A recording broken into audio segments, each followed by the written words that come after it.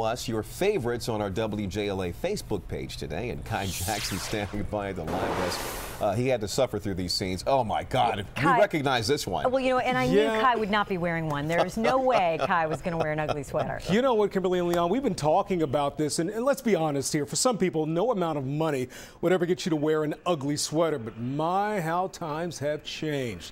Though it may be hard to believe, the ugly sweater is hip, it's chic, and it's become the fun holiday garment to wear. I don't have one, but you know what? Just out of fun and the holiday spirit, I would wear one. You guys asked me, and I would. So let's take a look and see what we have. This here is Justin. Now, Justin is one of our great floor directors here at ABC7 News, and this is his holiday sweater. This one actually won out. Justin says he got this actually from the thrift store. Look at that. Not bad at all, right? Well, let's scroll down and see what some of the comments are. This is Mike Jaffe. He's got on one of his sweaters. This is a penguin, I guess. Let me go back to Mike. Look at that. I messed it up. I shouldn't have touched Mike. That was Mike Jaffe with the penguin on. Look, that's Wednesday for Mike. That's nothing new for him. You know that's what? Every other day. I have destroyed our storyteller.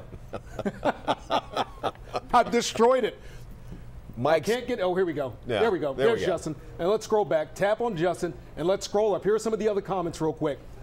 Tammy says that is really a horrible sweater. Ella says, lovely, a man not afraid of wearing colorful cloths. Merry Christmas to you. Exactly right. Yeah, they Aaron don't know says, my Justin. holiday shopping attire is ready. Look at this one. Can you see this one here? And let's scroll down. This is a great one right here. Yeah. And Barbara says, this is about Justin. He wins the ugly sweater contest. It puts you in the holiday spirit. Again, I don't have one, but I'm in the spirit now after looking at that. Back to you. All right. Thanks for the laugh, Kai. Oh, goodness. How many drinks would it take for you to put on one of those? They Leon? don't make enough. They don't make enough yet. Believe me.